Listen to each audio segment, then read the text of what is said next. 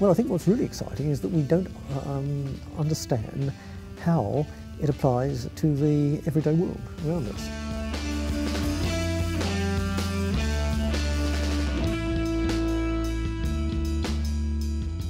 Crudely speaking, in our everyday experience, we are very conscious that we can remember the past and affect the future, and not vice versa.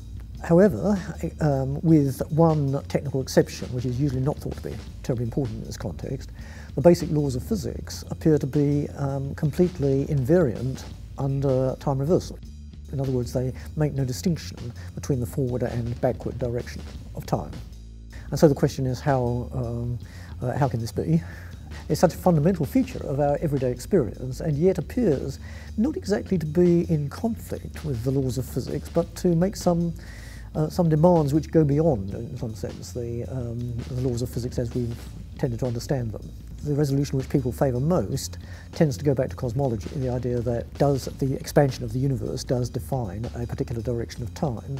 But the problem really is, why should that direction of time also be the direction in which the total entropy of the universe is increasing, as it seems to be? My own feeling is that even when there is a really major revolution in physics, something comparable to, say, special relativity or quantum mechanics, or whatever, if there is such a revolution, I would take a large bet that it will, in some sense, involve a radical revision of our ideas about the sense of time. If you ask me, well, what kind of theory could that be? The answer is, if I knew, I would be doing it already, so I don't know.